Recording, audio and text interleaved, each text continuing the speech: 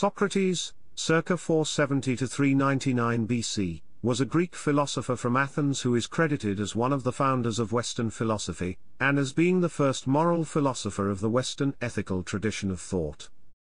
An enigmatic figure, he authored no texts, and is known chiefly through the accounts of classical writers composing after his lifetime, particularly his students Plato and Xenophon. Other sources include the contemporaneous Antisthenes, Aristippus, and Aeschines of Sphetos. Aristophanes, a playwright, is the main contemporary author to have written plays mentioning Socrates during Socrates' lifetime, though a fragment of Ion of Chios travel journal provides important information about Socrates' youth. Plato's dialogues are among the most comprehensive accounts of Socrates to survive from antiquity, from which Socrates has become renowned for his contributions to the fields of ethics and epistemology. It is this Platonic Socrates who lends his name to the concepts of Socratic irony and the Socratic method, or elenchus.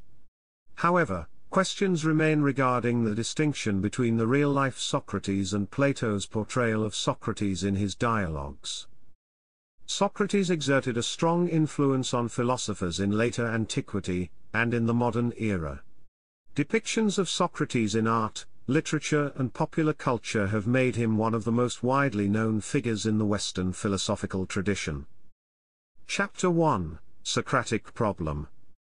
As Socrates did not write down any of his teachings, secondary sources provide the only information on his life and thought. The sometimes contradictory nature of these sources is known as the Socratic problem, or the Socratic question. Plato and Xenophon's dialogues provide the main source of information on Socrates' life and thought.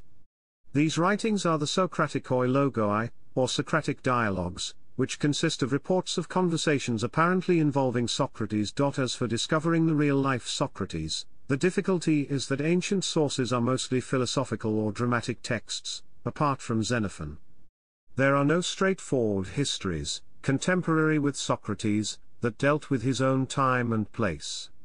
A corollary of this is that sources that do mention Socrates do not necessarily claim to be historically accurate, and are often partisan.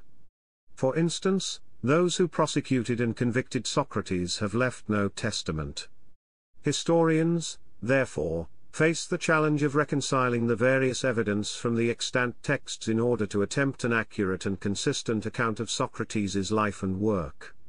The result of such an effort is not necessarily realistic, even if consistent.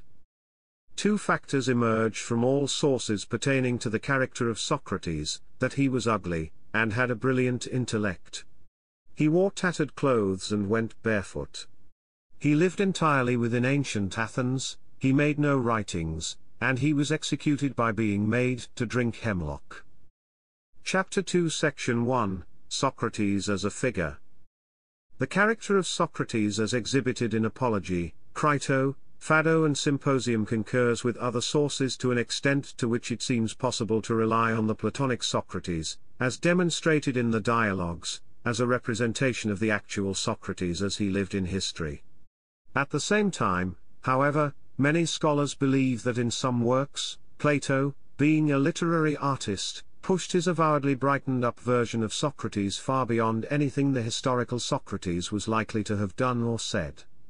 Also, Xenophon, being a historian, is a more reliable witness to the historical Socrates. It is a matter of much debate over which Socrates it is whom Plato is describing at any given point, the historical figure, or Plato's fictionalization. As British philosopher Martin Cohen has put it, Plato, the idealist, offers an idol, a master figure, for philosophy. A saint, a prophet of the sun god, a teacher condemned for his teachings as a heretic. It is also clear from other writings and historical artifacts, that Socrates was not simply a character, nor an invention, of Plato. The testimony of Xenophon and Aristotle, alongside some of Aristophanes' work, is useful in fleshing out a perception of Socrates beyond Plato's work. According to one source, the name sigma omega kappa rho tau eta sigma has the meaning whole, unwounded, safe and power. Chapter 2 Section 2, Socrates as a Philosopher. The problem with discerning Socrates' philosophical views stems from the perception of contradictions in statements made by the Socrates in the different dialogues of Plato. In later dialogues, Plato used the character, Socrates, to give voice to views that were his own. These contradictions produce doubt as to the actual philosophical doctrines of Socrates, within his milieu, and as recorded by other individuals. Aristotle, in his Magna Moralia, refers to Socrates in words which make it patent that the doctrine virtue is knowledge was held by Socrates. Within the Metaphysics, Aristotle states Socrates was occupied with the search for moral virtues, being the first to search for universal definitions for them. The problem of understanding Socrates as a philosopher is shown in the following. In Xenophon's Symposium, Socrates is reported as saying he devotes himself only to what he regards as the most important art or occupation, that of discussing philosophy. However, in the Clouds, Aristophanes portrays Socrates as running a sophist school with Chaerephon. Also, in Plato's Apology and Symposium, as well as in Xenophon's accounts, Socrates explicitly denies accepting payment for teaching. More specifically, in the Apology, Socrates cites his poverty as proof that he is not a teacher. Two fragments are extant of the writings by the Pyrrhonist philosopher Timon of Phlius pertaining to Socrates. Both appear to be from Timon's Siloi, in which Timon ridiculed and lampooned dogmatic philosophers. Chapter 2, Biography. Chapter 3, Section 1, Sources. Details about the life of Socrates are derived from both contemporary sources and later ancient period sources. Of the contemporary sources, the greater extent of information is taken from the dialogues of Plato and Xenophon, and the testaments of Antisthenes, Aristippus, and Aeschines of Sphetos, and the lesser from the plays of Aristophanes. Later ancient period sources include Aristoxenus, Apollodorus of Athens, Cicero, and Diogenes Laertius. The sources are thought to have in part or wholly made use of the factual information of the life of Socrates available to each of them, to give their own interpretation of the nature of his teaching, giving rise to different versions in each case. For example, in Aristophanes' play The Clouds, Socrates is made into a clown of sorts, particularly inclined towards sophistry, who teaches his students how to bamboozle their way out of debt. However, since most of Aristophanes' works function as parodies, it is presumed that his characterization in this play was also not literal. In Phaedo, which is the only attested source describing the death of Socrates, Plato is thought to have selected and omitted details to provide material for his argument for the existence of the liberation of the soul from the body, an argument he possessed from learning of the ideas of Pythagoras. Chapter 3, Section 2, Early Life. The stated birth year of Socrates is an assumed date, or estimate, given that the dating of anything in ancient history is in part reliant on arguments stemming from the inexact period floruit of individuals. Diogenes Laertius stated Socrates' birth date was the 6th day of Thargelion, the day when the Athenians purify the city.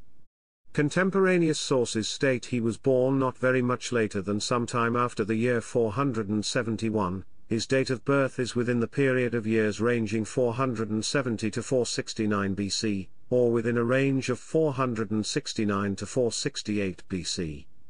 Socrates was born in Alapeke, and belonged to the tribe Antiochus. His father was Sophroniscus, a sculptor, or stonemason. His mother was a midwife named Phainarete. In his 50s Socrates married Xanthippe, who is especially remembered for having an undesirable temperament. She bore for him 3 sons, Lamprocles, Sophroniscus and Menexenus, though Aristotle claimed that the latter 2 were his sons by another wife, Myrto, daughter of Lysimachus. Socrates is likely to have been trained as a stonemason, and there was a tradition in antiquity, not credited by modern scholarship, that Socrates crafted the statues of the Charites, which stood near the Acropolis until the 2nd century AD. Xenophon reports that because youths were not allowed to enter the agora, they used to gather in workshops surrounding it. Socrates frequented these shops in order to converse with the merchants. Most notable among them was Simon the shoemaker. Chapter 3 Section 3 Military Service. For a time, Socrates fulfilled the role of hoplite, participating in the Peloponnesian War, a conflict which stretched intermittently over a period spanning 431 to 404 BC. Several of Plato's dialogues refer to Socrates' military service. In the monologue of the Apology, Socrates states he was active for Athens in the battles of Amphipolis, Delium, and Potidaea.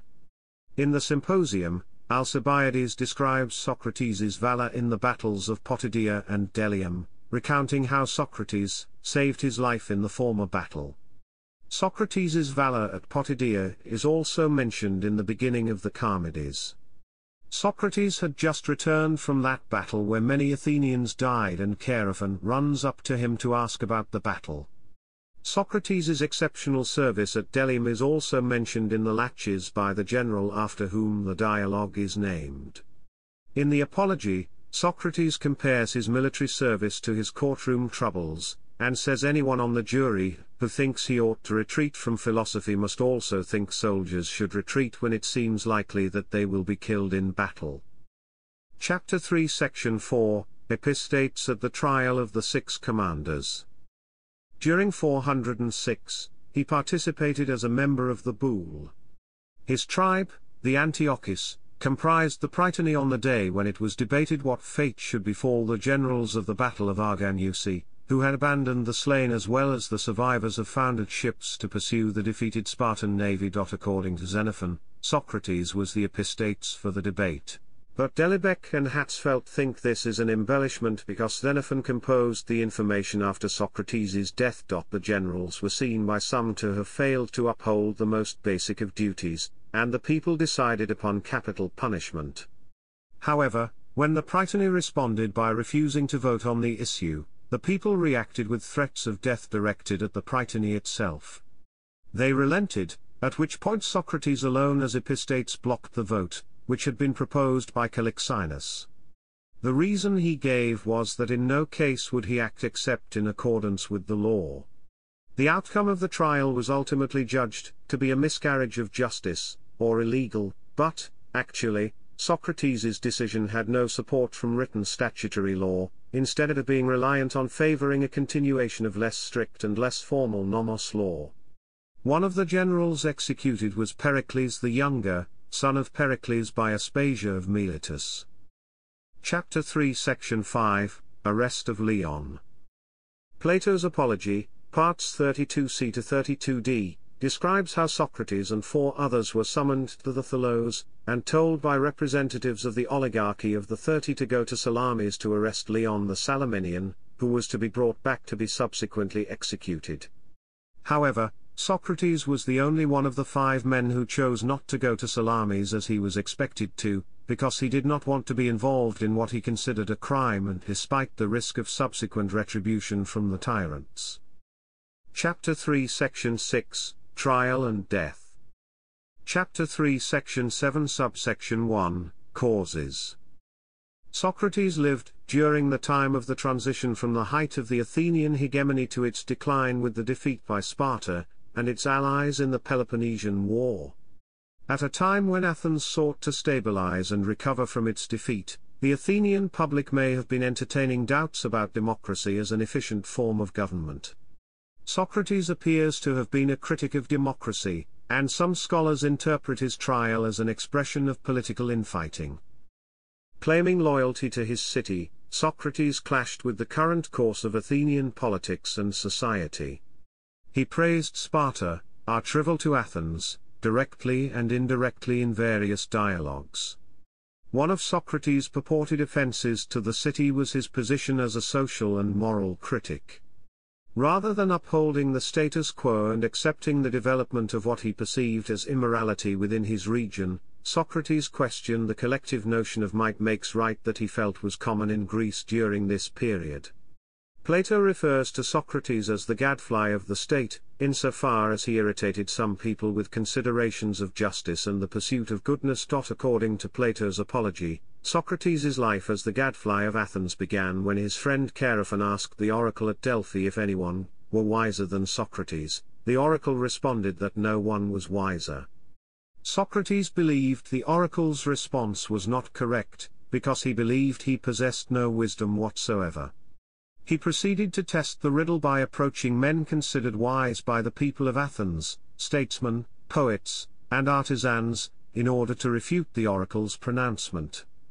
Questioning them, however, Socrates concluded that while each man thought he knew a great deal and was wise, in fact, they knew very little and were not wise at all. So Socrates interpreted the meaning of the oracle thus: while so-called wise men thought themselves wise and yet were not, he himself knew he was not wise at all, which, paradoxically, made him the wiser since he was the only person aware of his own ignorance. Socrates' paradoxical wisdom made the prominent Athenians he publicly questioned look foolish, turning them against him and leading to accusations of wrongdoing. Socrates defended his role as a gadfly until the end. At his trial, when Socrates was asked to propose his own punishment, he suggested a wage paid by the government and free dinners for the rest of his life instead, to finance the time he spent as Athens' benefactor. Robin Waterfield suggests that Socrates was a voluntary scapegoat. His death was the purifying remedy for Athens' misfortunes. In this view, the token of appreciation for Asclepios, the cockerel that he speaks of to Crito, would represent a cure for Athens' ailments. However, because a cockerel was a common thanks offering and of no great value, this interpretation has been disputed. Socrates may only have been asking Crito to remember to fulfill a vow taken for the sake of a friend who had recovered from illness. Chapter 3 Section 7 Subsection 2, Trial. In 399 BC, Socrates went on trial and was subsequently found guilty of both corrupting the minds of the youth of Athens and of impiety. As punishment, he was sentenced to death, the drinking of a mixture containing poison hemlock. Chapter 3 Section 7 Subsection 3, Death. Socrates' death is described at the end of Plato's Phaedo, although Plato was not himself present at the execution. As to the veracity of Plato's account of Socrates' death, it seems possible Plato emphasized certain factors while omitting others, as the Phaedo description does not describe progress of the action of the poison in concurrence with modern descriptions. Phaedo states, after drinking the poison, Socrates was instructed to walk around until his legs felt numb. After he lay down, the man who administered the poison pinched his foot and Socrates could no longer feel his legs. The numbness slowly crept up his body until it reached his heart. Socrates chose to cover his face during the execution. According to Phaedo, Socrates stated that LL of philosophy is training for death. Chapter 3 Section 7 Subsection 4, Last Words Socrates' last words are thought to be possibly sincere, or possibly ironic, in the sense that he was about to be cured of the sickness of mortality. Socrates speaks his last words to Crito. Kappa rho tau omega nu, phi eta, tau sigma kappa lambda eta pi iota phi epsilon lambda omicron mu epsilon nu lambda epsilon kappa tau rho upsilon nu alpha middle dot lambda lambda pi delta omicron tau epsilon kappa alpha mu epsilon lambda sigma eta tau epsilon middle dot. O Criton, Iphi, toiosculpioi philomena electruona, alla apodot chaimi amilasate. There are several different translations. Crito, we owe a rooster to Asclepios. Please, don't forget to pay the debt. Crito, we owe a cock to Asclepios, pay it and do not neglect it. Crito, we owe a cock to Asclepios, make this offering to him and do not forget. Chapter 3 Section 7 Subsection 5, Refusal to Escape Socrates turned down Crito's pleas to attempt an escape from prison. Xenophon and Plato agree that Socrates had an opportunity to escape, as his followers were able to bribe the prison guards. There have been several suggestions offered as reasons why he chose to stay. He believed such a flight would indicate a fear of death, which he believed no true philosopher has. If he fled Athens, his teaching would fare no better in another country, as he would continue questioning all he met and undoubtedly incur their displeasure. Having knowingly agreed to live under the city's laws, he implicitly subjected himself to the possibility of being accused of crimes by its citizens and judged guilty by its jury.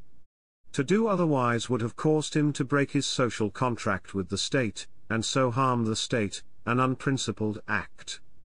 If he escaped at the instigation of his friends, then his friends would become liable in law. The full reasoning behind his refusal to flee is the main subject of the Sōkrátēs. Inasmuch as Socrates drank hemlock willingly without complaint, our G. has suggested that, in truth, Socrates chose to commit suicide. Chapter 3, Philosophy. Chapter 4 Section 1, Socratic Method. Perhaps his most important contribution to Western thought is his dialectic method of inquiry, known as the Socratic method or method of Elenchus, which he largely applied to the examination of key moral concepts such as the good and justice. It was first described by Plato in the Socratic dialogues. To solve a problem, it would be broken down into a series of questions, the answers to which gradually distill the answer a person would seek. The development and practice of this method is one of Socrates' most enduring contributions, and is a key factor in him earning his mantle as the father of political philosophy, ethics or moral philosophy, and as a figurehead of all the central themes in Western philosophy. The Socratic method has often been considered a defining element of American legal education. To illustrate the use of the Socratic method, a series of questions are posed to help a person or group determine their underlying beliefs and the extent of their knowledge. The Socratic method is a negative method of hypothesis elimination, in that better hypotheses are found by steadily identifying and eliminating those that lead to contradictions. It was designed to force one to examine one's own beliefs and the validity of such beliefs. An alternative interpretation of the dialectic is that it is a method for direct perception of the form of the good. Philosopher Karl Popper describes the dialectic as the art of intellectual intuition, of visualizing the divine originals, the forms or ideas, of unveiling the great mystery behind the common man's everyday world of appearances. In a similar vein, French philosopher Pierre Hadot suggests that the dialogues are a type of spiritual exercise. Hadot writes that in Plato's view, every dialectical exercise, precisely because it is an exercise of pure thought, subject to the demands of the logos, turns the soul away from the sensible world, and allows it to convert itself towards the good. Chapter 4 Section 2, Beliefs. The beliefs of Socrates, as distinct from those of Plato, are difficult to discern. Little in the way of concrete evidence exists to demarcate the two. The lengthy presentation of ideas given in most of the dialogues may be the ideas of Socrates himself, but which have been subsequently deformed or changed by Plato, and some scholars think Plato so adapted the Socratic style as to make the literary character and the philosopher himself impossible to distinguish. Others argue that Socrates did have his own theories and beliefs distinct from Plato. There is a degree of controversy inherent in the identifying of what these might have been, owing to the difficulty of separating Socrates from Plato and the difficulty of interpreting even the dramatic writings concerning Socrates. Consequently, distinguishing the philosophical beliefs of Socrates from those of Plato and Xenophon has not proven easy, so it must be remembered that what is attributed to Socrates might actually be more the specific concerns of these two thinkers instead. The matter is complicated because the historical Socrates seems to have been notorious for asking questions but not answering, claiming to lack wisdom concerning the subjects about which he questioned others. If anything in general can be said about the philosophical beliefs of Socrates, it is that he was morally, intellectually, and politically at odds with many of his fellow Athenians. When he is on trial for heresy and corrupting the minds of the youth of Athens, he uses his method of Elenchos to demonstrate to the jurors that their moral values are wrong-headed. He tells them they are concerned with their families, careers, and political responsibilities when they ought to be worried about the welfare of their souls. Socrates' assertion that the gods had singled him out as a divine emissary seemed to provoke irritation, if not outright ridicule. Socrates also questioned the sophistic doctrine that arete can be taught. He liked to observe that successful fathers did not produce sons of their own quality. Socrates argued that moral excellence was more a matter of divine bequest than parental nurture. This belief may have contributed to his lack of anxiety about the future of his own sons. Also, according to A. Long, there should be no doubt that, despite his claim to know only that he knew nothing, Socrates had strong beliefs about the divine, and, citing Xenophon's Memorabilia, 1.4, 4.3. According to Xenophon, he was a teleologist who held that God arranges everything for the best. Socrates frequently says his ideas are not his own, but his teachers'. He mentions several influences, Prodicus the rhetor and Anaxagoras the philosopher.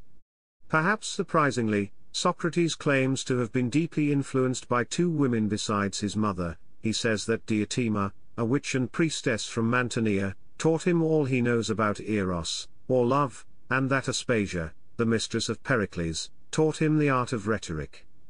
John Burnet argued that his principal teacher was the Anaxagorean Archelaus, but his ideas were as Plato described them. Eric A. Havelock, on the other hand, did not accept the view that Socrates' view was identical with that of Archelaus, in large part due to the reason of such anomalies and contradictions that have surfaced and postdated his death. Chapter 4 Section 3, Paradoxes. Many of the beliefs traditionally attributed to the historical Socrates have been characterized as paradoxical because they seem to conflict with common sense. The following are among the so-called Socratic paradoxes. No one desires evil. No one errs or does wrong willingly or knowingly.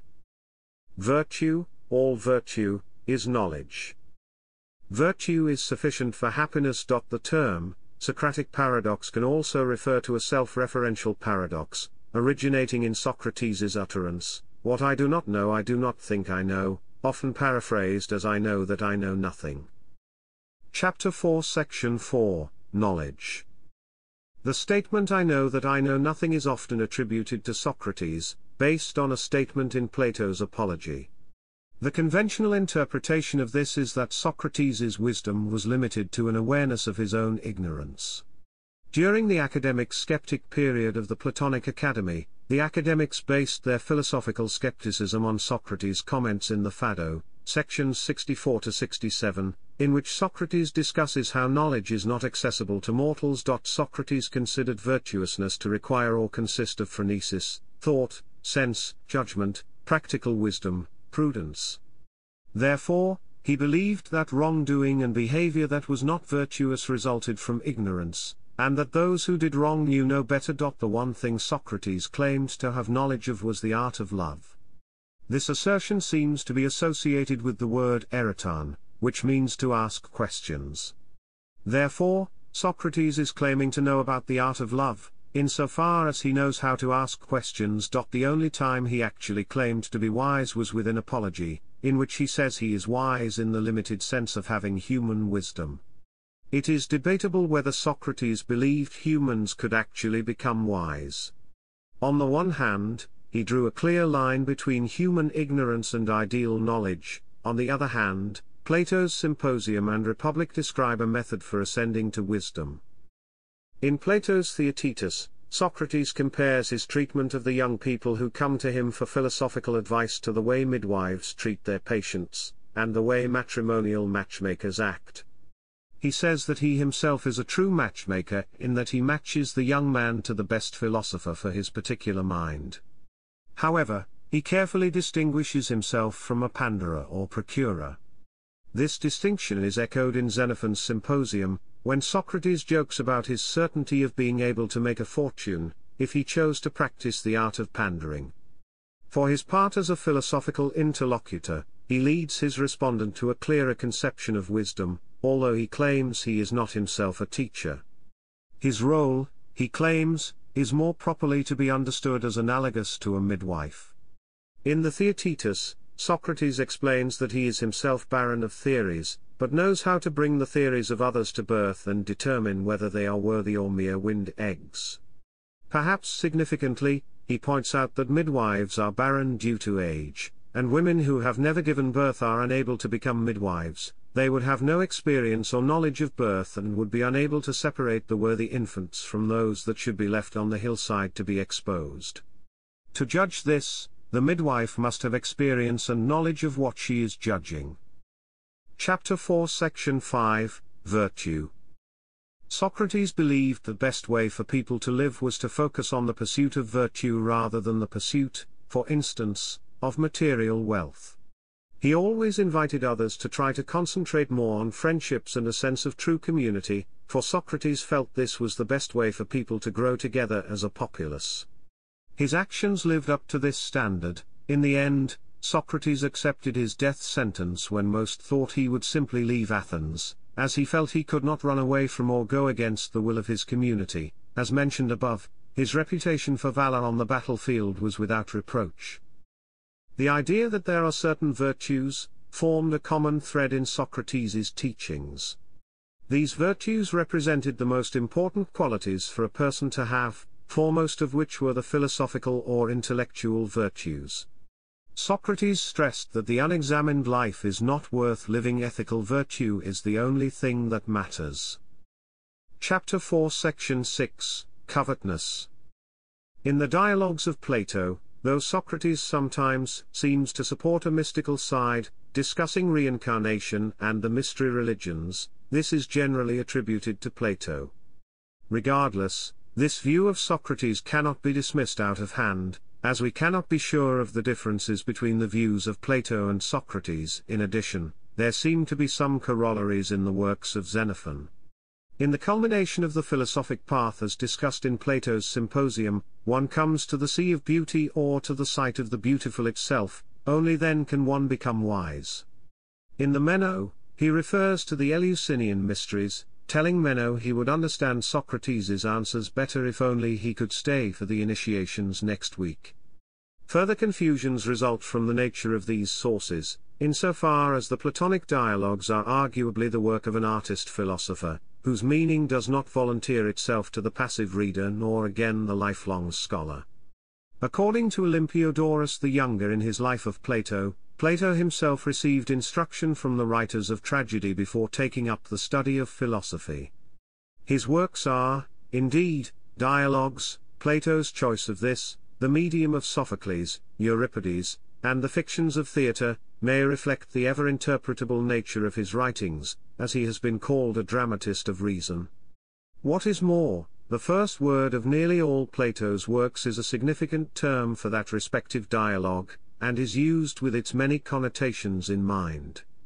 Finally, the Phaedrus and the Symposium each allude to Socrates' coy delivery of philosophic truths in conversation. The Socrates of the Phaedrus goes so far as to demand such dissembling and mystery in all writing. The covetousness we often find in Plato, appearing here and there couched in some enigmatic use of symbol and or irony, may be at odds with the mysticism Plato's Socrates expounds in some other dialogues. These indirect methods may fail to satisfy some readers.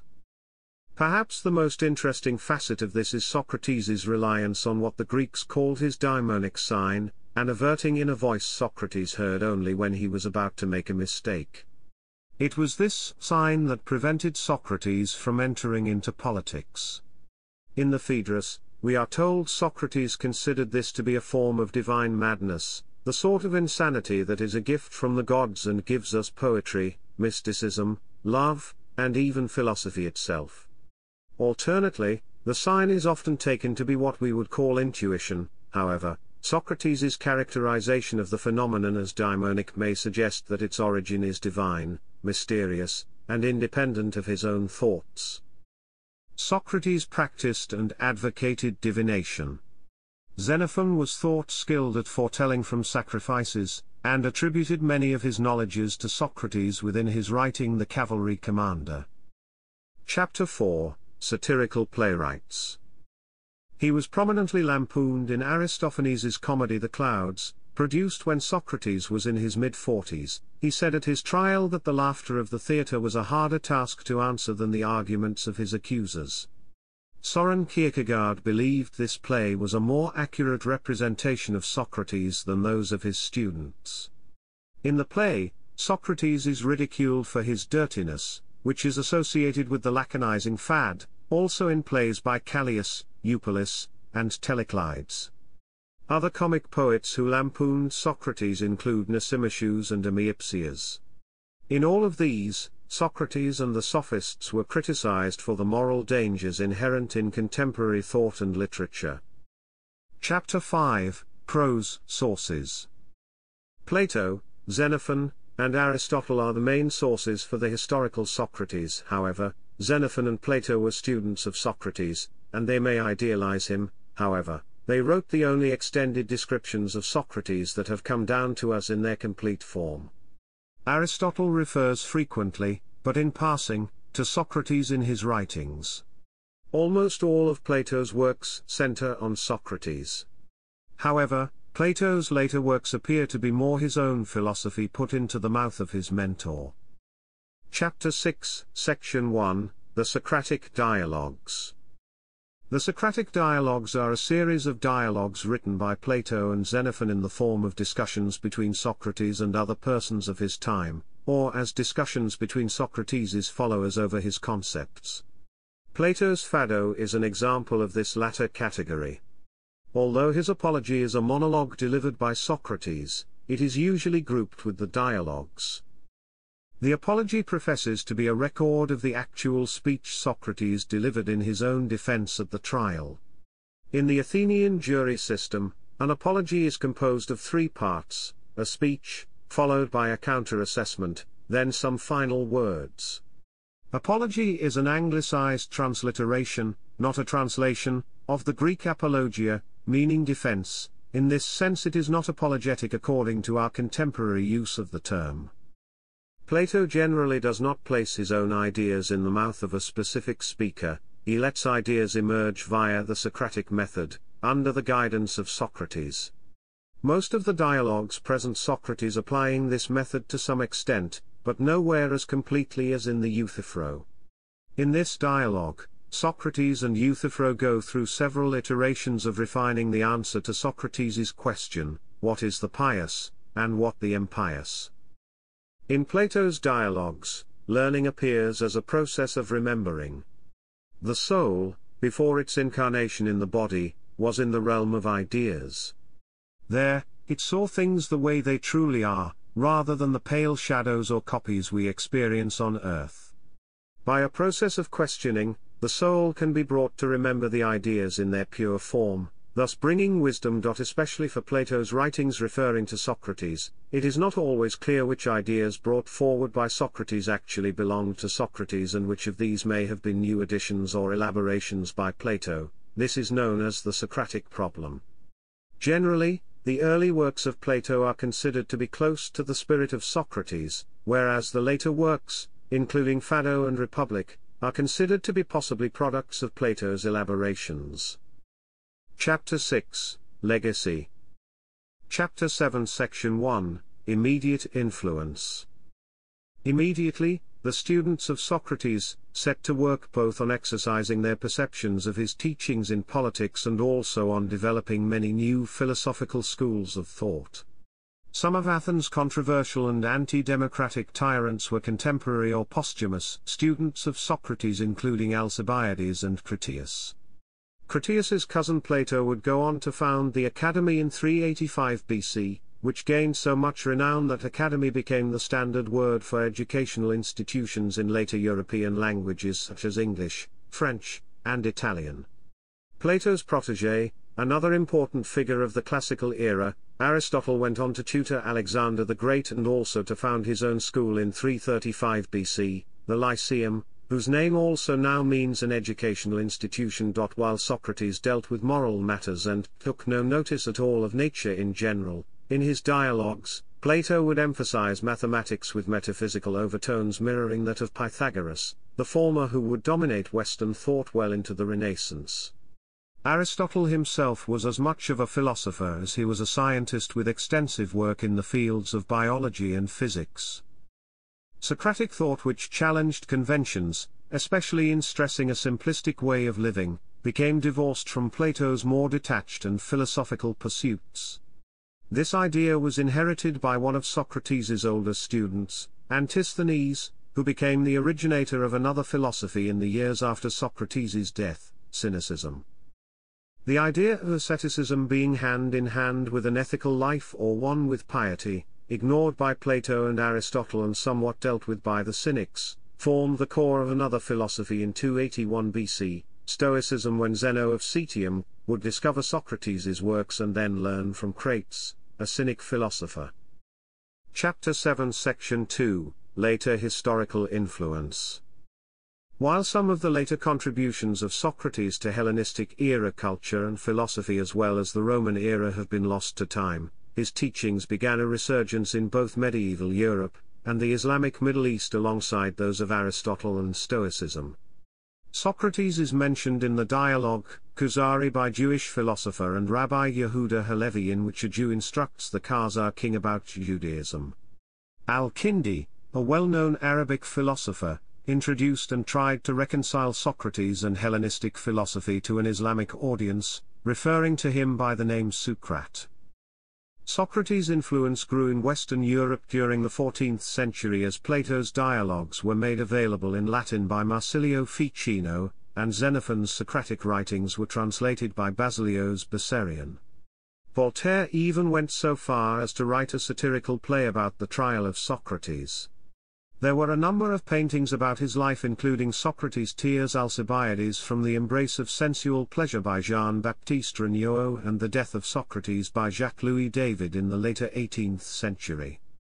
To this day, different versions of the Socratic method are still used in classroom and law school discourse to expose underlying issues in both subject and the speaker. He has been recognized with accolades ranging from frequent mentions in pop culture to numerous busts in academic institutions in recognition of his contribution to education. Over the past century, numerous plays about Socrates have also focused on Socrates' life and influence.